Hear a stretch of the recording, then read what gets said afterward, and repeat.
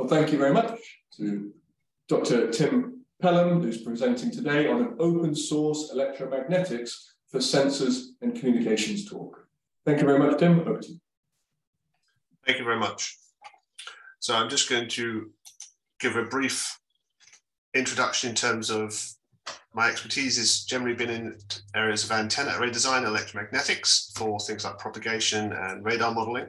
And I'm currently pursuing an intelligence community research fellowship for what I call spatial fingerprinting, which concerns this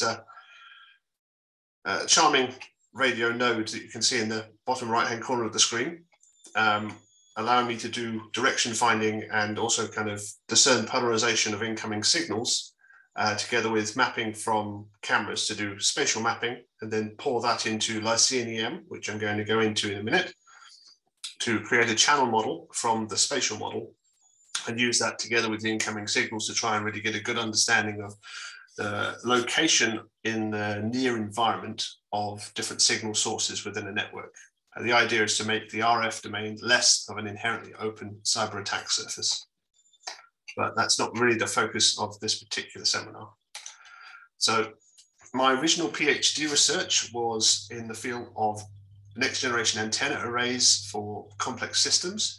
The idea being is that whether you have more aerospace and defense orientated antenna arrays, or you're interested in satellite comms or the application of microwave medical imaging, sometimes a planar antenna array just isn't going to cut it. And even if a planar antenna array is what you're interested in, if you're interested in its performance on a particular platform, it's still quite difficult to really get an understanding as to how that platform is going to affect the performance of that phased array. I mean, we talk about the difference between a near field environment and a far field environment. And we can try and isolate the characteristics of an antenna array within its local environment, but that still doesn't really help you when you're thinking about a larger platform, especially things that operate as a satellite or a building, trains, things like this.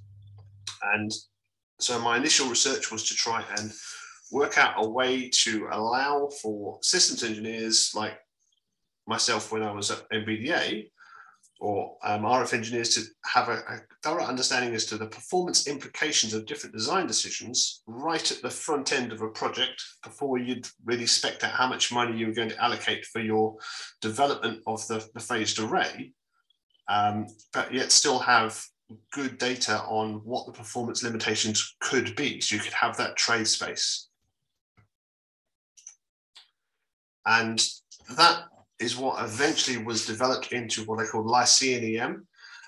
The Lycean is a nod to some of the earlier universities, the Lyceans, which itself was a reference to far-sighted Apollo. But the idea being is to take what you see or what you have at a very early stage and prophesy what the performance implications could be from a limited data set. And it has turned into a time and frequency domain channel model, which is where it's got its most accurate validation so far, but a very powerful tool for rapid virtual prototyping for antenna arrays. And I'm just going to go through some of the workflows that motivated its development, and then some examples that you may well find interesting. So the idea behind Lycean EM fundamentally was to allow you to take that basic sort of information set of location on a platform, the platform geometry, as well known as it is at the time, and the frequency of operation, and say, is there something I can do with this data set at an early stage to say what are the performance limitations of an antenna array of this size on this platform at this frequency? And of course, we can use Hanan's formula for a planar array to predict the maximum bore site gain. Maybe we can use some kind of understanding of cos away from bore site to work out roughly what its directivity envelope might be.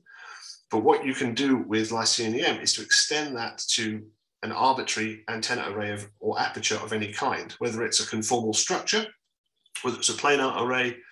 In the presence of that platform, you can evaluate what the maximum directivity could be at any particular direction.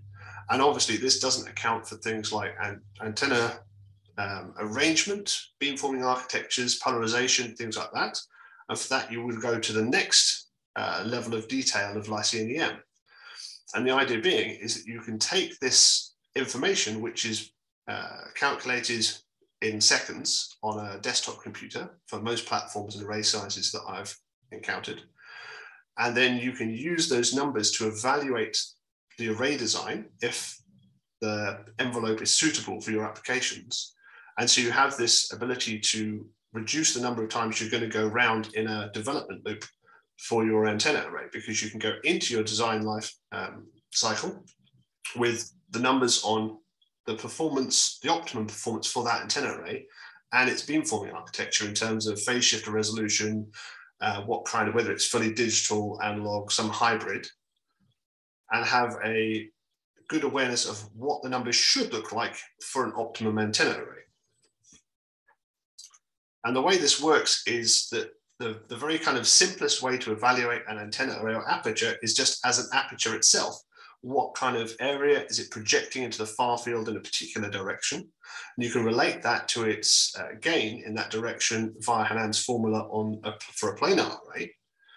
And that is what I would call aperture projection. And that is very fast, on the order of less than a millisecond for anything but truly enormous antenna arrays. But it doesn't get you really as much information as I would like to design an array and make it really relatively straightforward. So the next step after that is aperture modeling, looking at the aperture itself in terms of a gridding of idealized electric current sources. And then you can use that to predict the beamformed antenna pattern for that antenna array for a given polarization or set of polarizations. And then you can go up another step further and you can say, well, for those element positions and polarizations, what's the effect of different beamforming architectures on the overall antenna array performance? And how is that going to affect polarization purity in given directions? And what, in fact, can I do to really make the best of this antenna array design?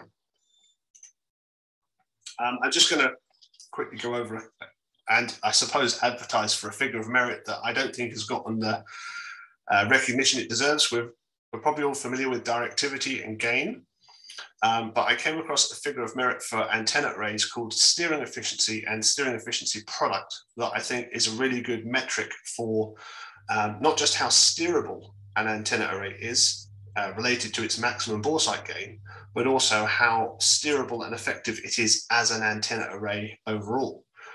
Steering efficiency product is combining the percentage of the far field that array can reach within 3 dBs of its maximum directivity with the aperture efficiency to give you a single number that you can use to evaluate any antenna array in terms of its, I would argue, its design for steerability. The kind of the magic thing for me is that because you're relating it to its antenna aperture efficiency, it's irrespective of size. So you can have a very large antenna array that is very steerable, but if it is very steerable because it's a conformal structure that is limiting its maximum directivity in any particular area, then that suffers on aperture efficiency, but does well on steering efficiency. So it isn't fooled by having an antenna array that's optimized for one but not the other. And it allows you really to have this good understanding of the steerability versus produced gain for the size of any particular antenna array. And this is just quickly comparing it to what we might look at for maximum beam steering angle. So maximum beam steering angle, whether you're just using it in terms of radial sense, or whether you're using it in terms of azimuth and elevation planes, it really gives you a relatively limited understanding as to how much of the far field you're actually able to reach. And I think steering efficiency, given it's a percentage, is a much more coherent way of evaluating the array's steering performance. Okay, so this is kind of a look as to some of the reasons that I designed and then published open source Lyceum in the first place is for these two very different examples. You can, if this UAS up here, this red bit here is a conformal antenna array on the bow, which was conceived as an X-band radar. And you can see that with this location, somewhat naturally, you would implicitly assume that the maximum directivity is going to be below the UAS. But with Lycaon EM, you can actually have quite an accurate prediction as to what the maximum directivity is possible to be in any particular direction. And you can also go further than that to start to evaluate your radar system for potential radiation hazards, in addition to the coverage and what different near field things might present scattering risks and distort your overall pattern as you start to steer beams around. Also, I did mention the beamforming architecture. It makes it quite easy within Lycaon EM to look at the effects of different beamforming architectures on the overall steerability and achievable gain in any particular direction of the antenna array, whether or not you're looking at something that's static with an illuminating horn, single channel beamforming with columns or subarrays, or even down to fully digital, what the effects of each one of those different architectures are going to be on the far field performance. And beyond that, you can also look at things as granular as the resolution of phase shifters. So this is actually the achieved directivity in any particular command angle for that X-band array on the UAS that you just saw. And here we've got just an elevation equals 0 slice for different phase shifter resolution. And what you can see is, for me, one of the useful things about steering efficiency product is that because this 2-bit resolution phase shifter is actually doing a pretty poor job, it's got a lower forward directivity than otherwise it should be able to achieve. And so the steering efficiency is relatively high because more of this pattern is within 3 dBs. But you look at the steering efficiency product and you can see that there is this upwards trend. As you get increased resolution on those phase shifters, effectively it all starts coming up a bit more. While the steering efficiency is starting to recover by the time you're up to 8 bits, but it's a very small gain from 6-bit resolution to 8-bit resolution.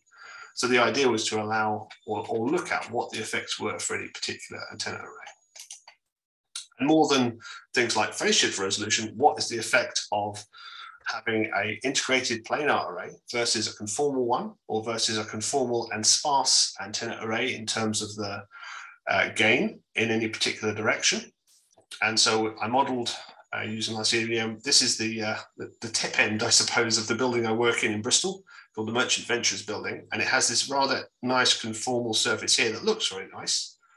But we had the question, well, if we were to put a 5G base station there, would there be a way to integrate it into the built environment in a way as to make it invisible?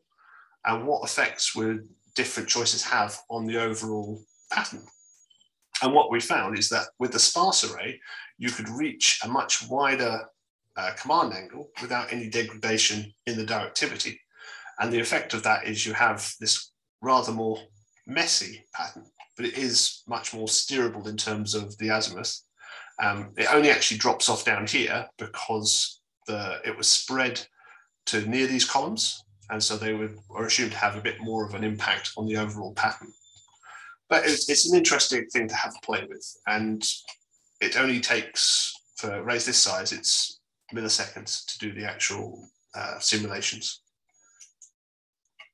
This is one of the examples I did a bit more validation on, and I showed this at the radar conference in October. This is the Sea Searcher radar off a Sea King with a quoted gain of 34 dBs. Just doing an aperture projection of the reflector itself, it has a maximum gain figure of, I think it was about 38 dBs, but that's assuming that you can turn it into a phased array. That's obviously not what it is. And so just meshing it as a statically excited horn and reflector and using Lycaon EM to then model that with a new point sampling algorithm, I was able to compare it to CST, and you see there's You can see some of the same features, but it is a lot more noisy, and I'll get onto why it's a bit more noisy in a second. But you can see the main features in the cross-polar and then in the copolar are all in the right place. It's just there's a noise that really makes you think, what on earth is going on there? Now, you can actually see what's going on there here. So this is all the scattering points in relatively bright colors on the reflector. And what you can see is this kind of random sampling. And what this is I was trying out a new sampling algorithm to try and have an easy time for the users of deciding how they would mesh different reflectors in the environment. This is Poisson disk sampling. Unfortunately, for this particular example, the Poisson disk algorithm was not producing a very regular point structure, and it undersampled the edges compared to the reflecting face. Hence why it was producing that kind of structure. But the overall agreement was on the order of minus 15 dB RMS error between the two, which was quite good. And also the main beam was in the right location, and remeshing it with the appropriate, or rather with a more regular point distribution on the reflector, should give a much more agreement between CST and Lycine EM, although I haven't actually got around to doing that myself. One example of a much more regular meshing structure for a reflector radar is from the Fairy Gannet AEW3, much more pokey radar itself, and making a model of that reflector. It suggests a maximum directivity of 30 dBi. When it's put into Lycine EM with the platform model, with that much more regular point meshing structure, you can see it's a lot cleaner in terms of the contours. The reflector is only about 330 points for the parabolic reflector function, but I've actually written, since doing the C-Searcher model, I've written a parabolic reflector mesh function, which both produces the nice parabola, but also meshes it in a much more regular and structured way.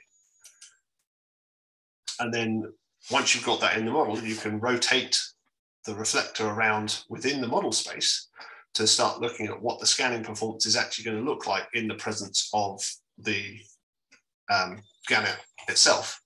And you can just look around as the reflector is steered across through whole 360. You can see the effect of the wings and the tail assembly. And yeah, so these are elevation plane slices. In azimuth plane, it doesn't alter very much at elevation equals 0.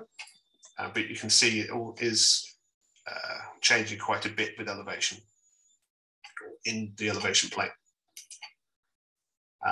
So yeah, that's a rather cleaner example, and it's, I think, an interesting look at the difference in sampling algorithms for the way in which a computational problem is going to be meshed by the computer. I thought, what's one of the bigger radars I'm familiar with? Just using publicly available information on an ANSPY 1D, it's quite an impressive route, I must say. Over 4,000 elements in each array, and it's got 4 of them distributed around that main superstructure. Of course, an aperture projection on this thing gives you quite a close agreement between that maximum directivity and their sighted gain, and also starts to give you an idea as to the reasons why they're spaced around the superstructure like that. However, when you start to beamform it around, and this is, I don't know whether it's particularly accurate or not, because I don't know exactly the arrangement of those elements within those phased arrays, but just assuming a regular rectangular structure, you can start to predict the beamform performance for any particular angle, and also the effects of those scatterers out on the ship itself on the beam pattern as it scans around in azimuth. This does take a little longer, but then it's something in the order of 16,000 elements all being beamformed around, so it's not exactly a small problem. Another example I did fairly recently is having a look at satellite-based passive radar, inspired somewhat by Hughes research, which I've always liked keeping up on. but funded by Sprint in collaboration with Cardiff Metropolitan University and For Earth Intelligence and a company called Polycord. We're having a look at the effects of Starlink as an illuminator of choice, because Spire and a number of others have done GPS-based passive radar for SAR and also for monitoring the atmosphere. But Starlink is a lot higher frequency, transmits at a higher power, and is transmitting multiple channels over 2 gigahertz downlink allocation. And each one of those is 250 megahertz wide. So it's a significantly attractive, and also they have over 3,000 satellites and are at the moment on course to have over 7,000 satellites within the next 5 years. So it's a significant source of RF illumination energy. And it's, I think I'm right in saying, transmitting in QAM, so it's got a constant amplitude, but is reasonably recoverable in terms of the correlation function. So just with an analytical formula drawn from Hugh Griffiths' book on passive radar, you can predict a received power in terms of dB watts per 4 kilohertz of about -90 to -95, which isn't especially great, but it's not too bad either. When you run it through Lycine EM for the 5 closest Starlink satellites and a satellite receiver, you get about -80 to -90 dB watts over 4 kilohertz, which was a nice confirmation. Just for a single channel,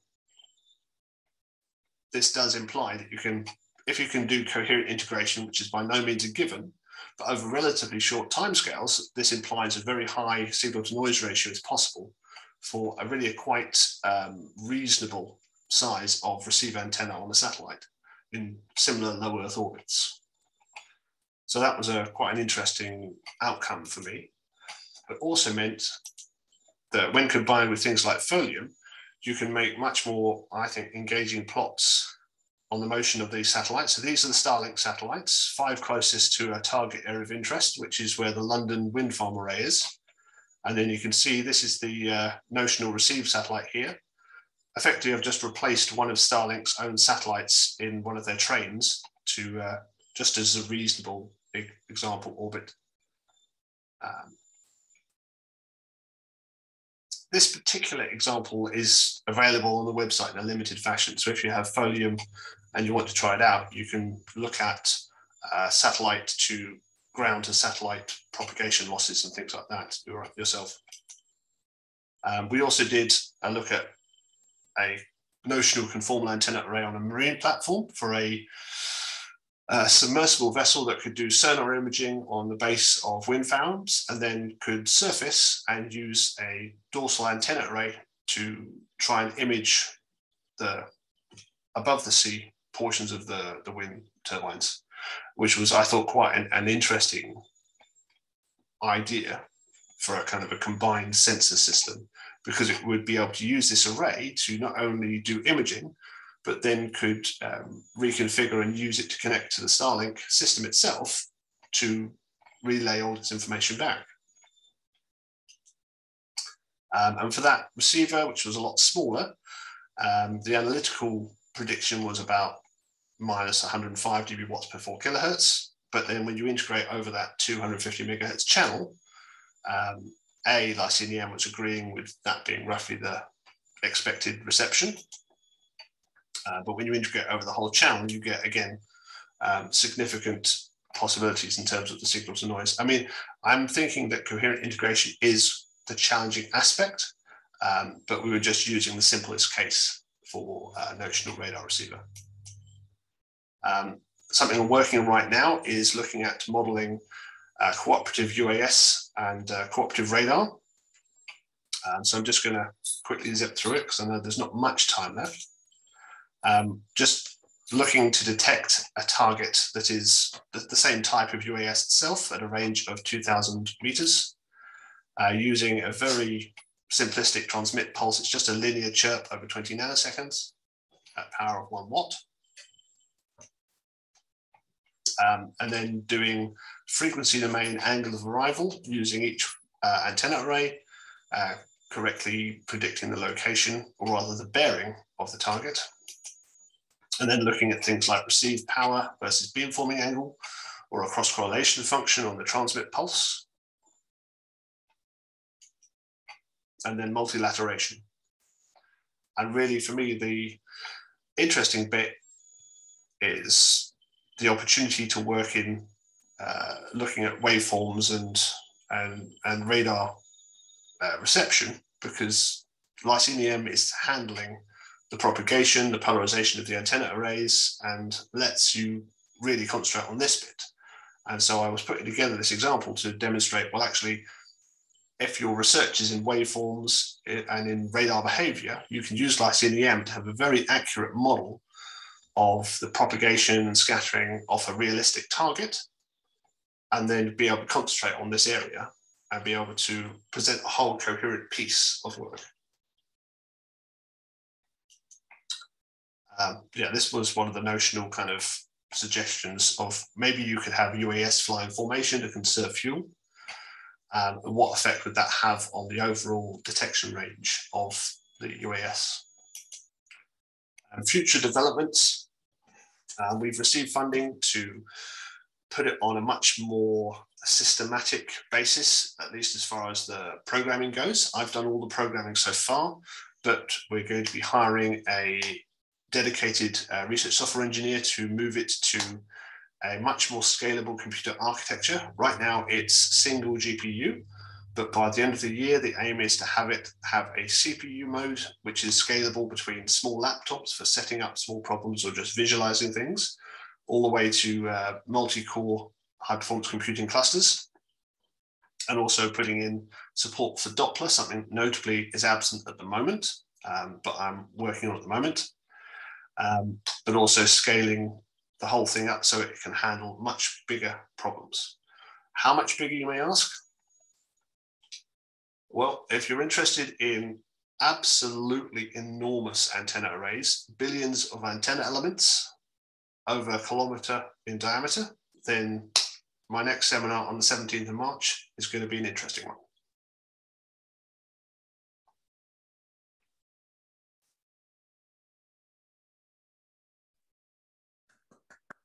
Have you got any questions, or can I go over any for it?